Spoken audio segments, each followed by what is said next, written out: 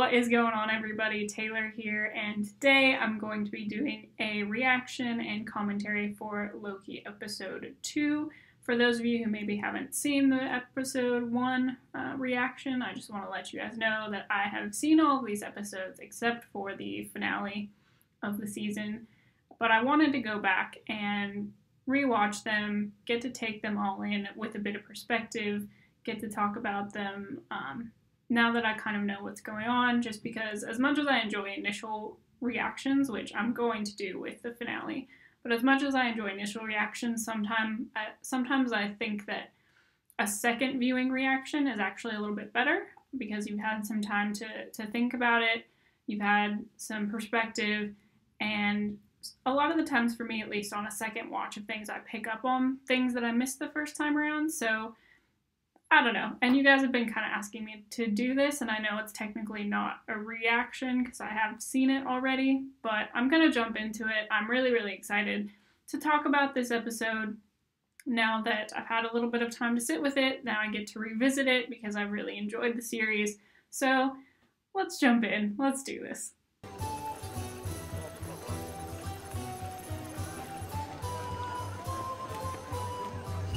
Man, this reminds me of the Renaissance Fair that I used to go to with my family all the time.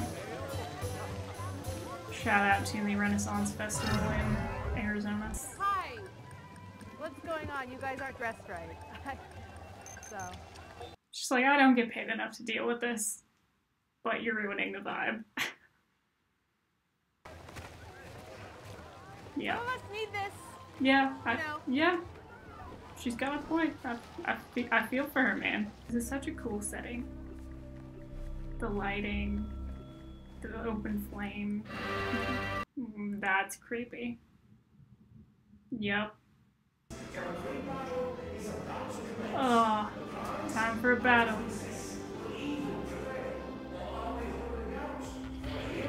Holding out for a hero. Oh my gosh, that voiceover, I didn't notice that before, but that is actually awesome, the way they did that. And this song just kicks so much butt. It's the perfect choice.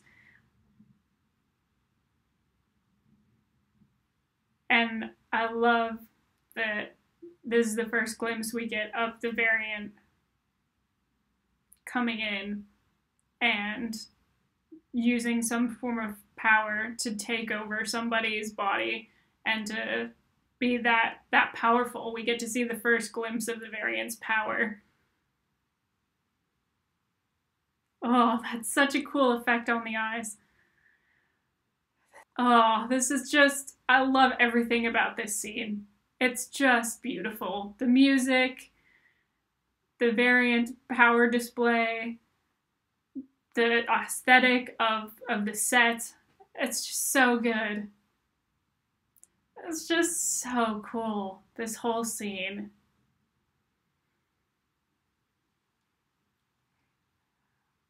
And then the door just, so good. So good. That whole sequence is just beautiful. I love the way that it's executed. Are you recording or are you alive? Sort of both. That's such a vague answer and just really adds to the creepiness of this character. Oh, hey, quit it! I love their back and forth though. That's jerk. You can't hide it. Well, Yeah. my jet ski magazine, put it down. Come on. we better see Mobius on jet ski at some point. I swear to God. I really want that jacket really bad. Good. It's so cool. Smart. This guy, a type we should all be very familiar with because the TVA has pruned a lot of these guys, almost more than any other variant. And no two are alike. Slight differences in That appearances, version is not so terrifying. Slight, different powers, although powers I love how generally Loki's include just like, shape-shifting, what? illusion. I had my magic back. Is no one concerned about that? Of what? Me betraying you? No. Why not? He's so offended that no one thinks that he's just gonna betray everyone with his magic back.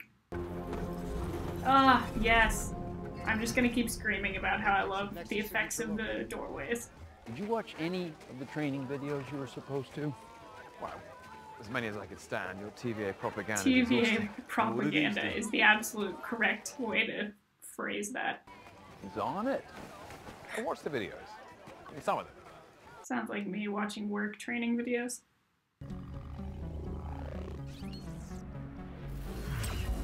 God, that's such...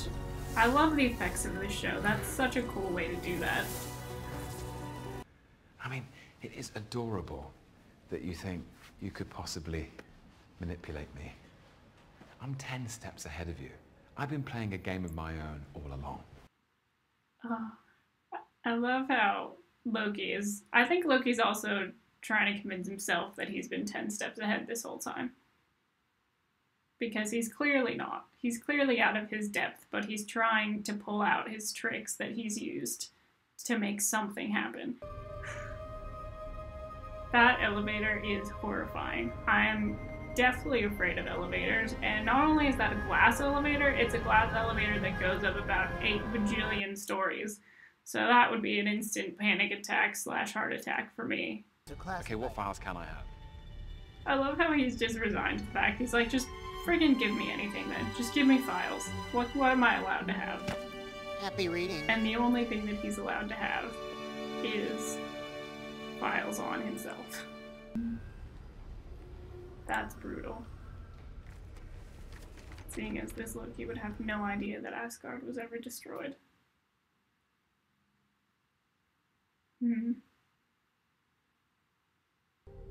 This Loki's getting to essentially live all the traumas that he would have, but just through information rather than living through it, seeing video clips of it or reading files about it. Which is... I can't even imagine doing that and then knowing there's like nothing you can actually do about it. Like,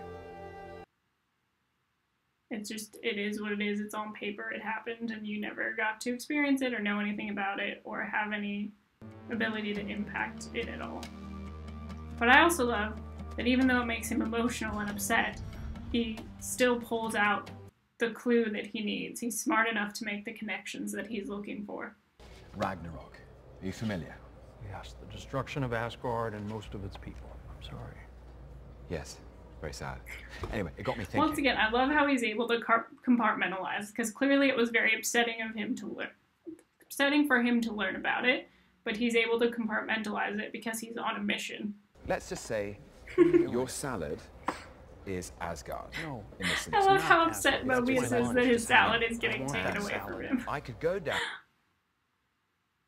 It's also so, like, it's so on brand for Loki to just be like, I'm gonna describe this in the most chaotic way I can, make an example of it, take the salad that you were enjoying and just destroy it to make my point. And I could also set fire to the palace. No, just stop. Don't set fire to the palace. I can do. I love that. It's just such a good delivery. He's so disappointed there's nothing to pour onto the salad. Oh, God. You. Nice to see you. I just need this for a second. Because the apocalypse is coming. Mobius, come on. What could possibly go wrong? We got to properly test this theory. Well, here's a fun theory. You lure me out into the field and then you stab me in the back. And that's a theory I don't want to test. I never stab anyone in the back. That's such a boring form of betrayal. I love how aghast he is that he would suggest such a boring form of betrayal. It's a big apocalypse. Here we go. He's so excited about it now. Until this entire town is wiped off the face of its planet. We don't want to get too giddy. Oh, come on. It's cool. No, it is cool, but it's just not in good taste because of... Well, they're all going to die anyway. All right, so we're going to start very small. You can't tell Loki to start small. Come on now, Mobius. Go! He is so just... He's just the epitome of chaos energy. I love it. And Mobius is just regretting his decision immensely. Nothing matters! Nothing has any consequence! That is such a great meme template.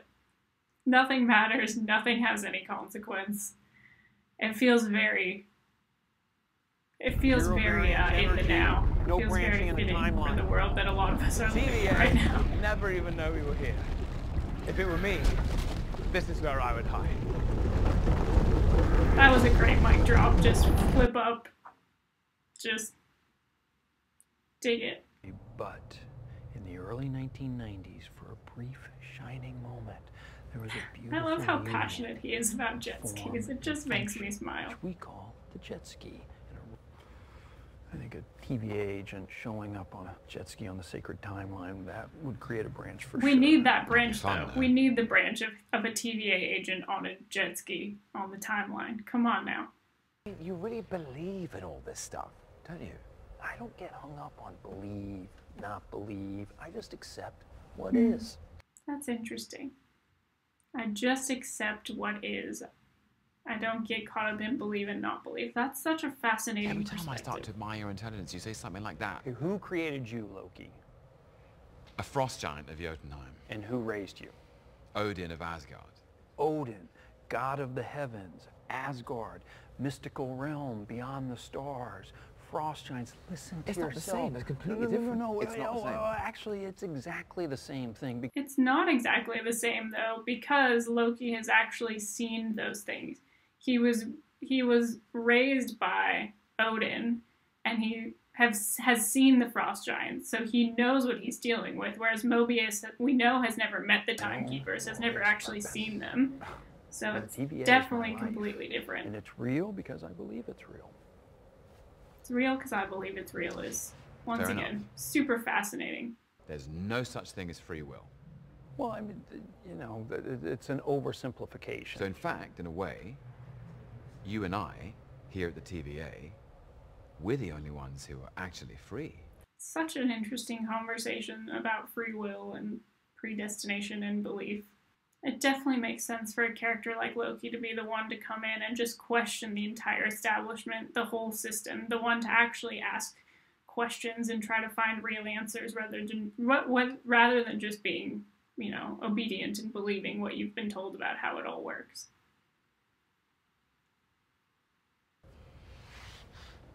Only order. No chaos.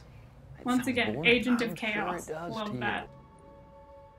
You see, I know something children don't. What's that? But no one bad is ever truly bad. And no one good is ever truly good. That's such a great line. No one bad is ever truly bad. No one good is ever truly good. There's gray in things, guys. Black and white is not black and white. Always. Like, I love how he's confused that he just got complimented for being clever. It's not the climate disaster of 2048 or the tsunami of 2051. The extinction of the swallow, is that a thing? Completely screwed up the ecosystem. Great. Krakatoa I feel like these are the erupted things we have to 2049 look as forward well. to in That's our the blue. real actual timeline with the climate disaster, so that's fun. Knows. Got it. God. That's where he is. Alabama 2050. You're gonna take my job if I'm not careful. I love this little partnership that they're forming. So good. It's daggers! Absolutely Aw. not. Haven Hills, Alabama. Ooh, damn. That's not a good place to be. That'd be horrifying. Jesus. Is this what we have to look forward to with the climate crisis we've got going on? Because it doesn't seem very promising to me. I want that ability. That would hell be was super that? convenient. That was me. Using magic to dry my clothes. So I don't announce myself with every squeaky footstep like the rest of you. Why is it the people you can't trust are always saying, trust me? I just super got distracted by how glorious Loki's hair was in that shot. And there's the variant. Just where Loki said they would be. That is such a cool shot. I love how they show the transfer of energy. And how Loki's processing what's happening. You're the fool the TVA brought in to hunt me down. Me, I presume. Please. If anyone's anyone, you're me. That little cock of the head and smile was just fabulous. These people are scared. They're about to die. They should be scared. Okay, not of us. I love the humanity that he has that a lot of them seem to be missing. No. I love how startled he is by that. And that he's actually concerned about her. God, now I understand why Thor found this so annoying. Listen, enough with your games. I've been trying to help. I love him actually getting a taste of his own medicine by having to deal with another Loki. I would never treat me like this. I love how just offended he is by that. That this variant of him is not behaving the way that he would expect. That he's establishing they clearly have very different personalities and ideals, and even though they might be variants of each other, it's not what he's expecting. This fighting with just household appliances, it feels very James Bond to me. Very just grab whatever's there, just make a weapon out of it. Just very spy-esque. Disheveled Loki is A+, man. A+. What is this about? Brace yourself, Loki. Brace yourself indeed.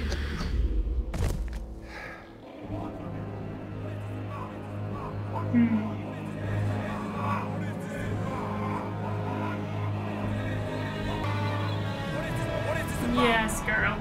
This isn't about you. Right. I love how completely unprepared he was for that reveal. Brilliant stuff. And she is fabulous right out the gate. It definitely makes sense that it is a Lady Loki type variant to me. That's the person that's able to outsmart everybody. That is horrifying when you think about the implications to the timeline. Yeah, that's major yikes right there. That is code red. Oh, impressive stuff, really. Whew, that's some straight up chaos. Yeah, that's a mess. It's not good. Once again, the lighting, A+. The atmosphere they create on this show is so perfect.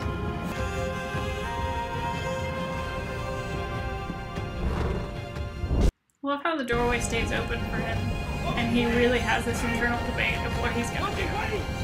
Does he keep their trust, or does he go after her because he's so intrigued? Yep. Damn it! Ah, it's so good. It's so good. Man, I love the build up to that of just we're chasing this variant. Everyone keeps referring to the variant as he because they're just assuming, because all the variants they've ever seen, according to what we've seen, are other Lokis that are male Lokis, that's just what they're assuming that they're going to get. And then we get the reveal that it is the Lady Loki type, that it's definitely not what they were expecting or ready to deal with. Loki himself clearly was not ready for that reveal. And it's so good, and it's such a good cliffhanger to leave it on of Loki has this choice. Is he going to keep his trust that he has established with the TVA to this point, or is he just going to be that chaos agent part of himself that just needs to know, that curious person who's just like, you got to go for it. Your opportunity's about to close, and you don't. Like, you're probably going to be able to find this variant again, but you put in all the work to try and find them this time, and he just goes for it, and I love that, because it very much feels in character for this Loki. And yeah, I love the overall atmosphere of this episode. Like I said, I love the lighting choices that they made. The sets are just beautiful. And And yeah, this to me really, really sets up the story going forward from here, because you've established who the variant is. That has been a mystery up to this point, except that it was a Loki variant, obviously. And that finally gets revealed to us, and now you can actually start with the character development of that variant and all of the ripple effects that now come along with Loki following her through the door.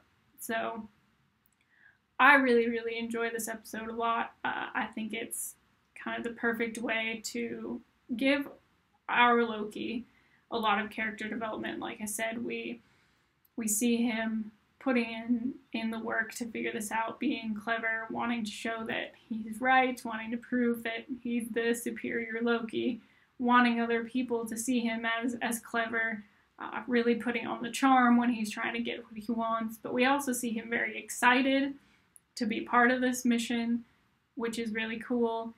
And yeah, and you can really just tell that Mobius is very different from a lot of the others at the TVA. He's still intent and hell-bent on believing in the system that he's a part of, and just doesn't really feel like being one to question it.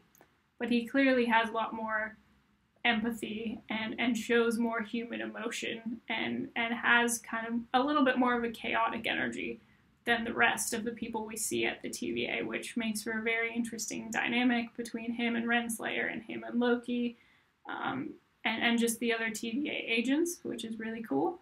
But yeah, what did you guys think of this second episode? I would love to hear your thoughts in the comments. As always, all my links to my social media are down in the description if you want to find me there. I also have a link to my Patreon where I've been doing exclusive content if you'd like to check that out.